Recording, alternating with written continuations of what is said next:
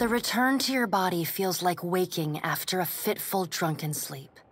The rocking of the ship sends pain jolting through your limbs. Crashing waves hammer inside your skull. Adair watches over your body with a glazed look, taking long, even tokes from his pipe. At the first movement of your chest, he starts. His gasp, mid-puff, sends him coughing and straining for breath. No, there's no way. You're awake. What are you doing awake? How are you feeling?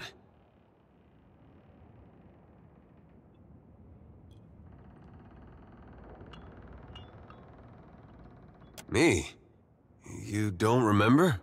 Adair points at his face, which he seems to be arranging into his most recognizable expression. Receiving no response, he shrugs. I'm the captain of this boat, and I was real big back in Deerwood. Had this keep called Cadnua. I was famous. And I was what you'd call a watcher. I'd go around talking to dead folks and creeping out just about everyone who saw. He holds up his hands with fingers curled to mimic claws. You're just some farmer. Likes to follow me around. Take most of the beating for me when we get attacked. Don't worry, it'll all come back.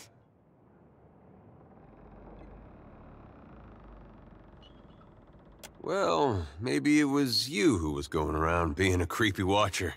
I get mixed up easily. But that fortress was mine, I remember that. Anyway, you didn't answer my question. How you feeling? Sure. You've been out a long time. I hate to cast a pall over your recovery, but I'm afraid I have some bad news for you. The voice echoes from inside the bust. The remains of the steward of Cadnua. Cadnua has been destroyed.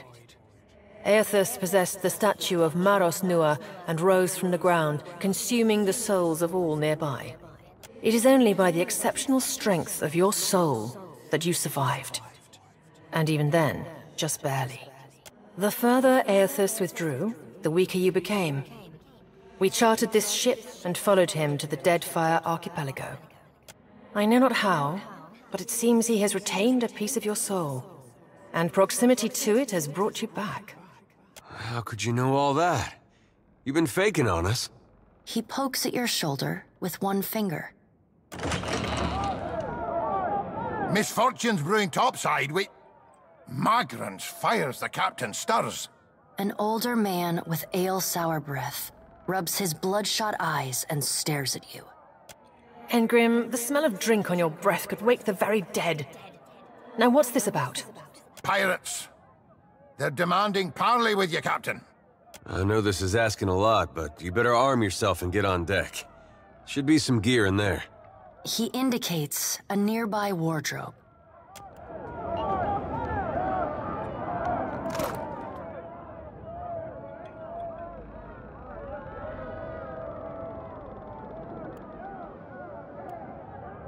All right, now make some use of it.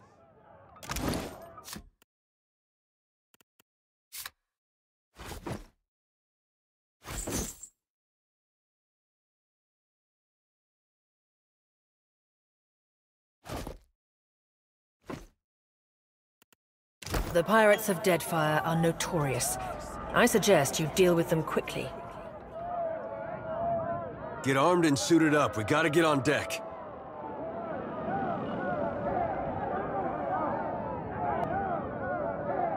If we don't get out there now, we'll have...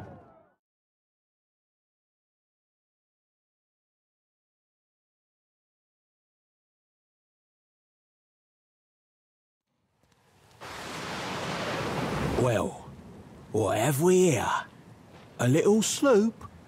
Lost and alone in the storm?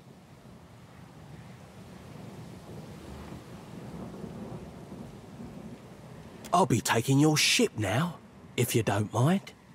And especially if you do. Well, at least he asked. I am a gentleman of fortune. Give her up easy, and I'll see you get a swift death.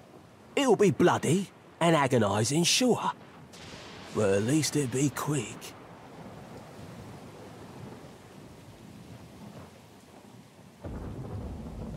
And then he's going to wear his breeches on his head and dance for us? Did I hear that right?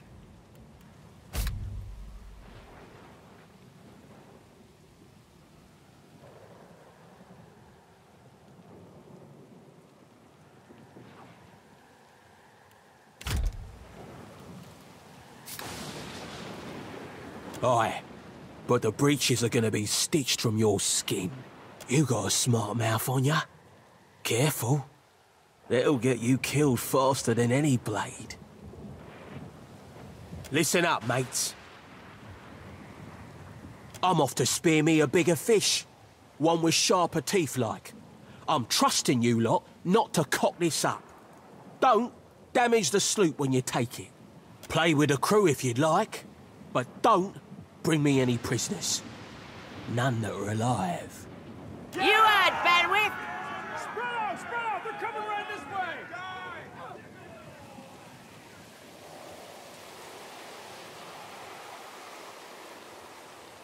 After him!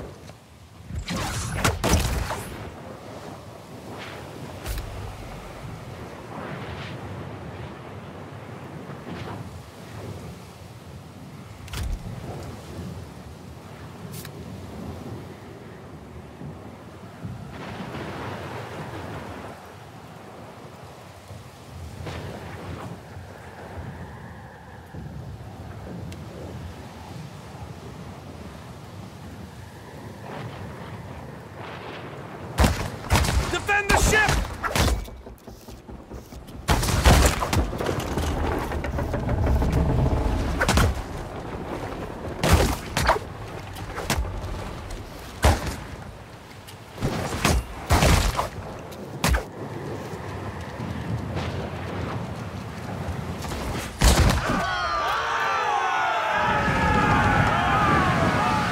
Storm's picking up! Take cover!